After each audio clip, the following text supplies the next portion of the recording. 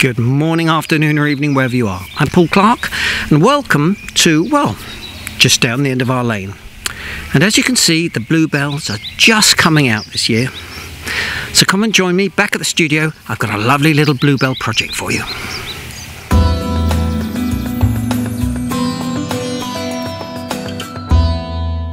And welcome back. So today we're going to have a go at this very loose, impressionistic, even verging on semi-abstract Bluebell Woods. Now I really want you to have a go at experimenting with the paint and seeing what it can do when you use lots of water, lots of paint, lots of splashing around, and most important, just enjoy it. Don't worry if it turns out to be a mess. It's all a good learning curve. Okay, to start with, I've been trying to mix a good bluebell colour. It's quite unique, not being a blue or a purple. So I'm experimenting here with a 50-50 mix of French ultramarine, which is already a warm blue, with some dioxazine purple. Now, wouldn't it be good to have a ready-made colour, and we could call it something like bluebell shade? Hang on a minute, we can. Margot, come and make some paints. Okay, so we start with a binder, which is mainly gum arabic, and Margot's secret recipe. Now it's so secret that I don't even know what's in it. Next, in goes the pure pigment powder. And a good stir.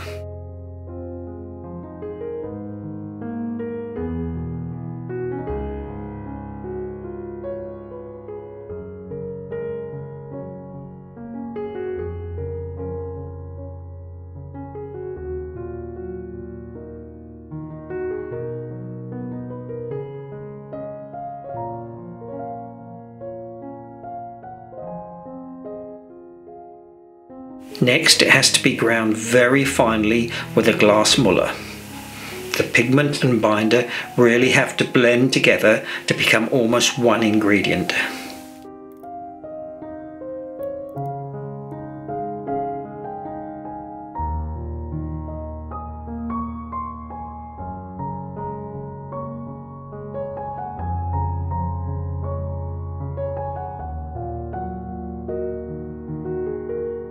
So here it is, set after a few days.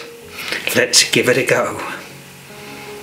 Yep, does all the things a good watercolour paint should. And it's a wonderful colour.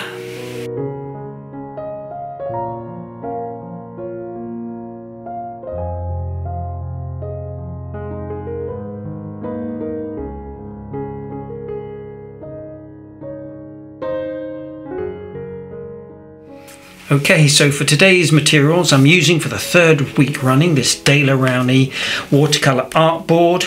It's great, cold press finish, nice and thick, 1.4 millimeters. Certainly won't need stretching. Today's paints, I'm going to be using some French ultramarine, alizarin crimson, cadmium yellow, yellow ochre, sap green, and some burnt umber. Some white gouache, and of course our freshly made bluebell shade. Brushes, a number 12 round, 3/4 inch flat, and my trusty number 3 rigger, and my little spray bottle. So off we go with the drawing. No template today, it's nice and simple. And here, just the suggestion of a path, and perhaps an old fallen branch. Now this is all made up, so there's no reference photo either.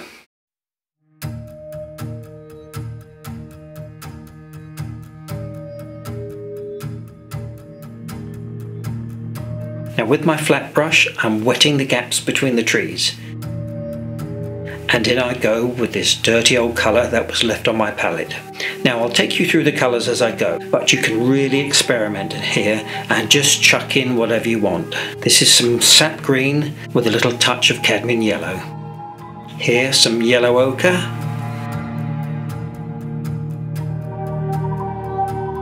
And a touch of alizarin crimson. And this is some ultramarine. Now this grey I've mixed from my 3 primaries, and it wants to be a nice bluish grey.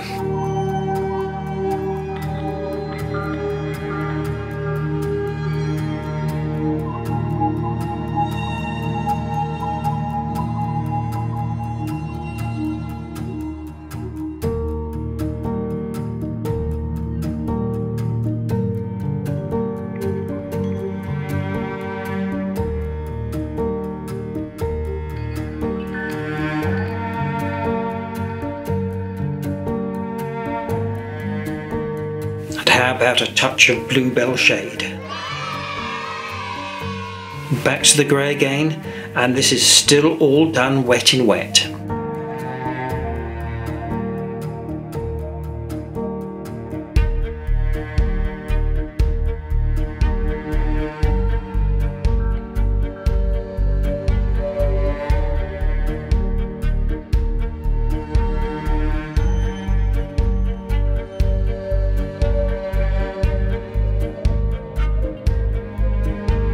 Splatting in here a touch of green, and as I often say, it's a great way of getting colour into a wet wash without disturbing the paint with your brush.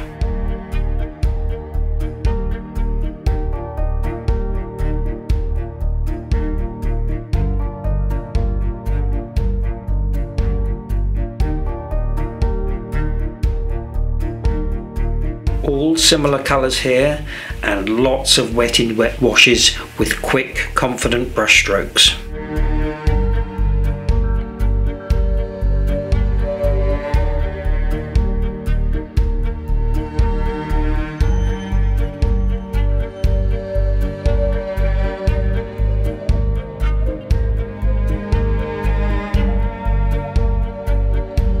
Now I've got no idea why I've put some red in here, but sometimes you just have to go with your instinct. Now for that lovely bluebell colour. Leave it. Lots of it, and very watery.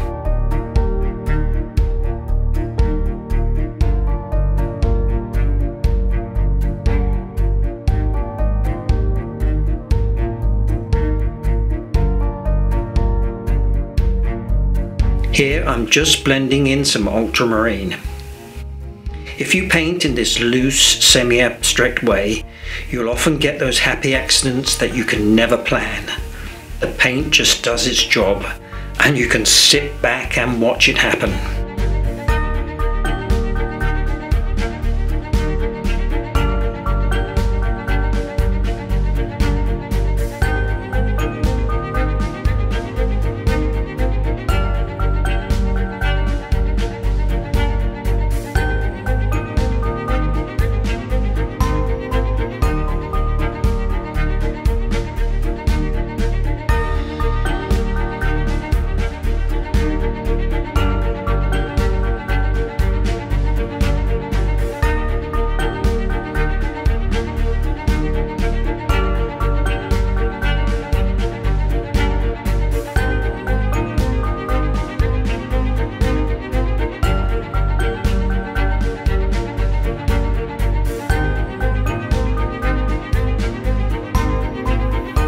Now for some directional splatting. Some of the paint is going into the wet, some into damp, and some into dry, giving you all these lovely textures.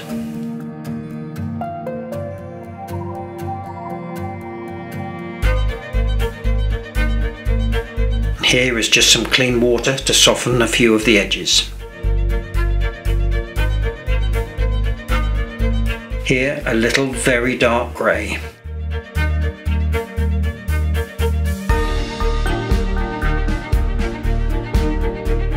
And I'm using my rigger to put in some more suggestions of those trees again.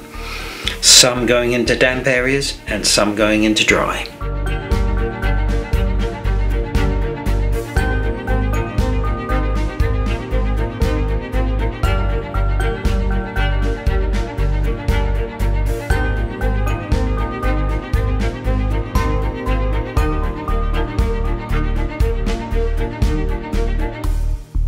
So now Now we need to let this totally dry. So it's a perfect time for a short break and a Bluebell glass of Whitley Neal Parma Violet Gin.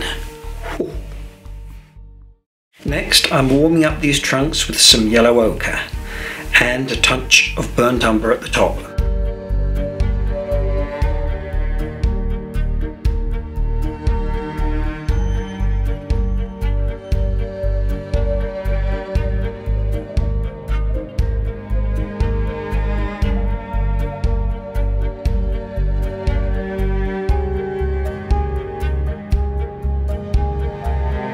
Here is some of the grey mix again.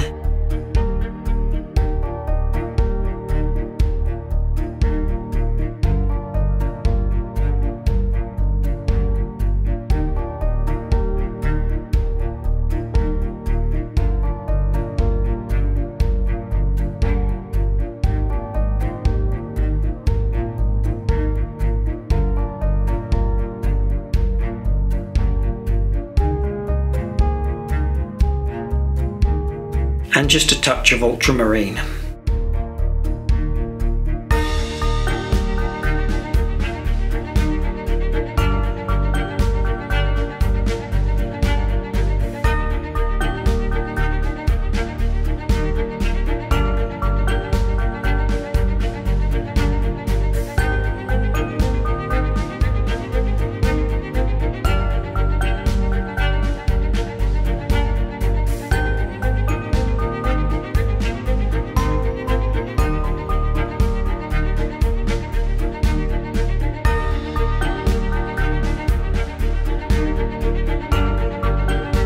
Back in with my rigger, and here I'm adding in a touch of our Bluebell colour, to give the painting that touch of continuity. I'm also keeping the paint moving by adding in a light spray of clean water.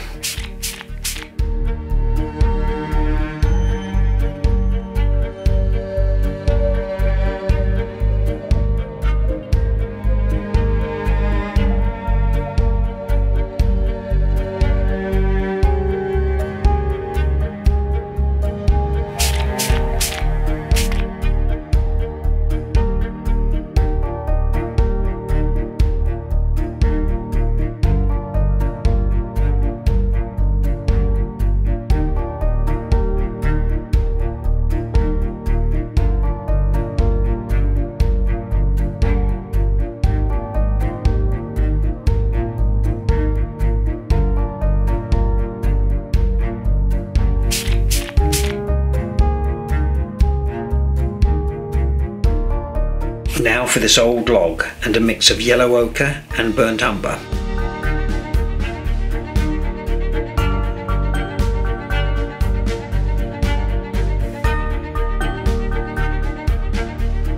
Lifting out here with a damp brush. Then adding in a shadow with some strong burnt umber.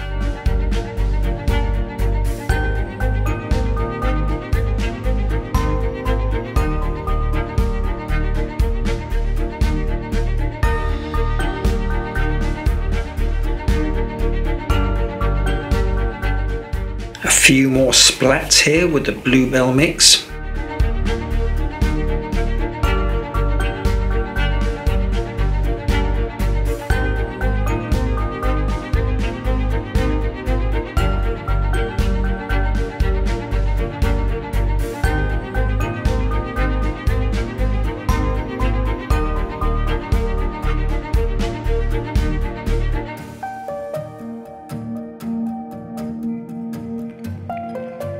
A few more details in the trees with a mix of burnt umber and ultramarine.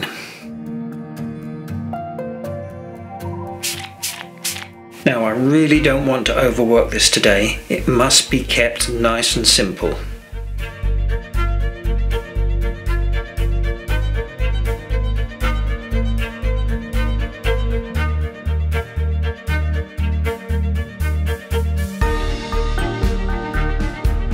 A damp tissue here for my usual technique of blending and softening.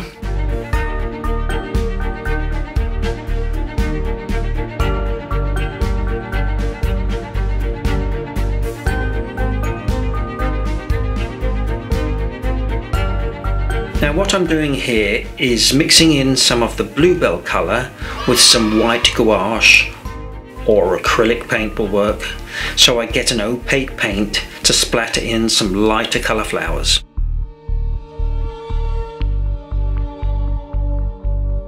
And here with just a touch of white.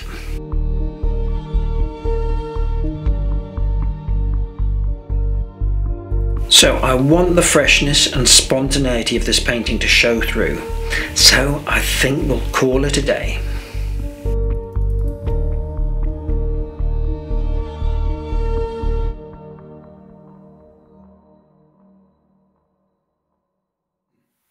Well, I hope you enjoyed that as much as I did, and you'll give it a go. Coming up now are a few paintings that I've done over the years of Bluebell Woods, so please check them out.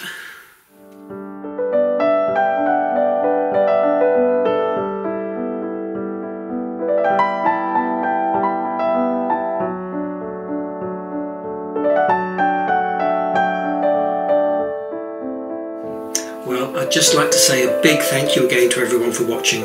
Please don't forget to subscribe if you haven't already. It really does help to grow the channel. I look forward to seeing you all again next week. Oh, don't forget as well, there's a Facebook page if you want to share your paintings. Take care. See you all for Watercolour Wednesday next week.